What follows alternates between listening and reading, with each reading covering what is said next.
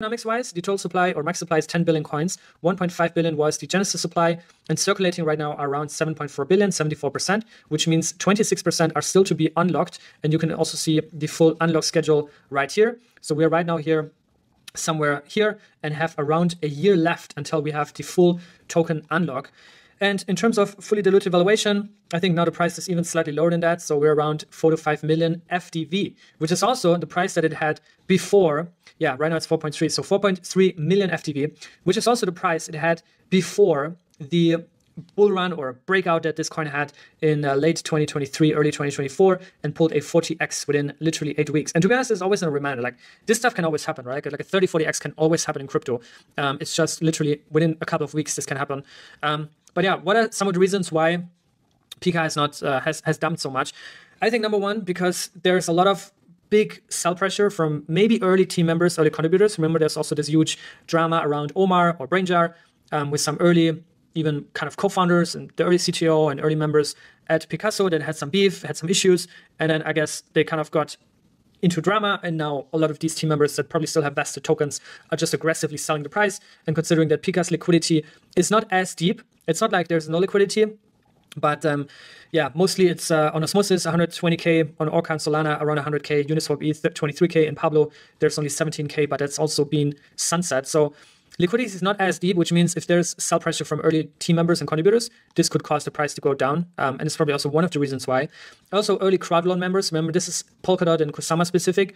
Obviously, the fact that, you know, PICA like delayed their launch and then moved over to Cosmos, did not focus too much on that, you know, Polkadot Kusama community anymore.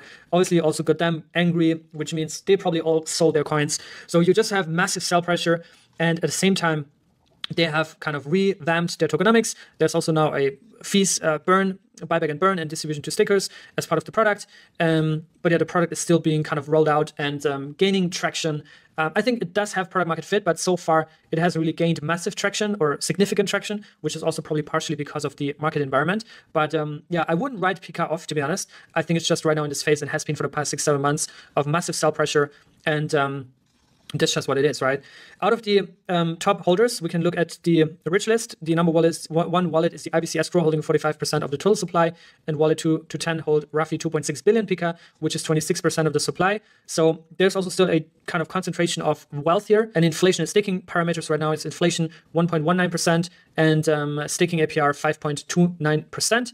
Investors, which is very interesting. They have actually a very solid investor backing. Coinbase Ventures here in the seed round. Jump Capital, not to be mixed up with Jump Crypto. Long Hash as well. SOSV, Hash, Spartan Group, GSR as well. Then they did a Series A raising 32 million. So that's 39 million in total already. Led by Coinbase Ventures, in fact. But also Maven 11, Figment has invested, and a lot of other VCs. And what's next? That's the question now, right?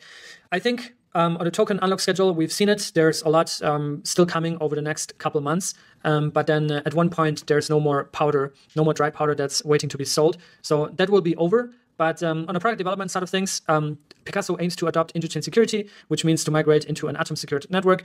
Also strengthen more synergies with Osmosis, waiving fees, and introduce a revenue share. And also a potential airdrop for Mantis, which, like I said earlier, is going to be a Solana L2 that is enabling chain abstraction to access DeFi yield on any chain.